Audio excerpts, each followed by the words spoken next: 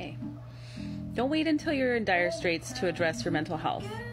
It should be maintained just like any other aspect of your life. You should find outlets that can help you process through your emotions, whether it's an art project, getting to the gym, going for a walk in the woods,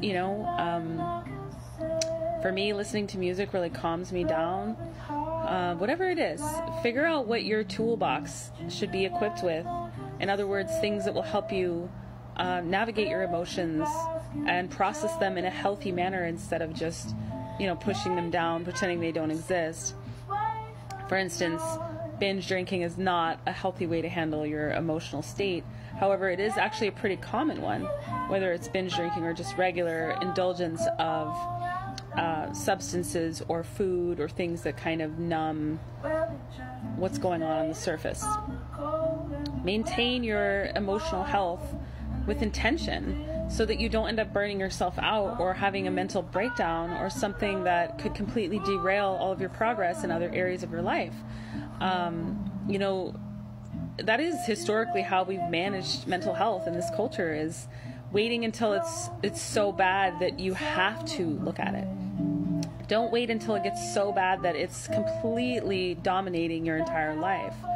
And I'll be honest, I did experience that myself. It was the perfect storm of a million different things happening on top of a million other things that I hadn't dealt with already. And the universe made me stop and unpack all of it. And it was not fun. So now I have tools that help me process my emotions on a daily basis.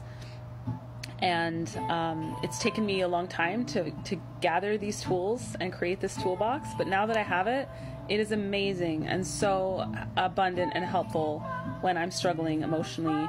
And for me, it's drawing, it's walking. I love walking, especially with music. I love yoga and dancing, just like anything that moves energy.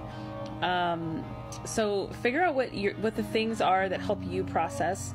A lot of times they're just whatever you're passionate about. But it's important to find things that are going to be accessible to you even in the worst state that you could be in. So for me, drawing with a pen and a paper is easier than pulling out a paintbrush and all the supplies. So that's what I go to as a creative person. Pick something that you can accomplish, in any state of mind. So that's my thought for the day. Hope you're well. I'll see you next time.